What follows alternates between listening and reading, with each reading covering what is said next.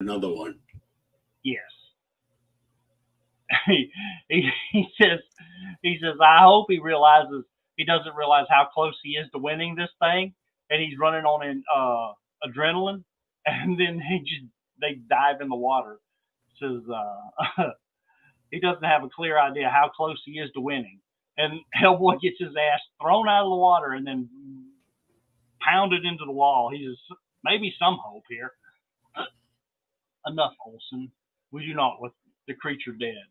And now Rasputin just spills the whole beans. Of course, Hellboy can't do anything but listen. So, he's ranting about, his death in Russia. He goes to Italy. There he starts teaching. He's offering, help to priests and whatever else. And Himmler eventually comes to him to hire him. And of course, he takes him back to meet Hitler.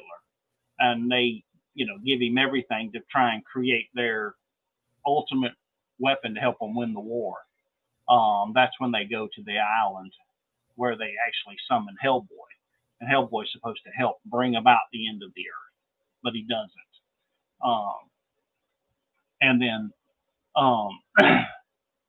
when the U.S. military shows up, Professor Bloom saves Hellboy, and they defeat Rasputin.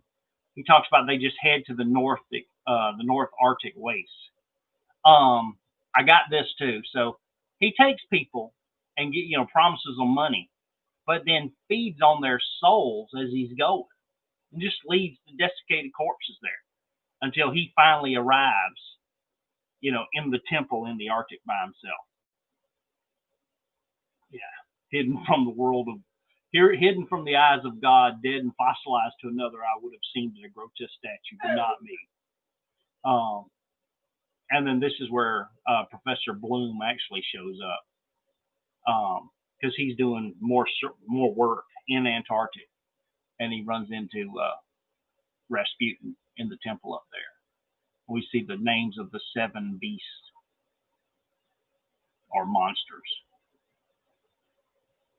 Dude, Liz does almost nothing in this book. I had forgotten that. Nothing. Dude,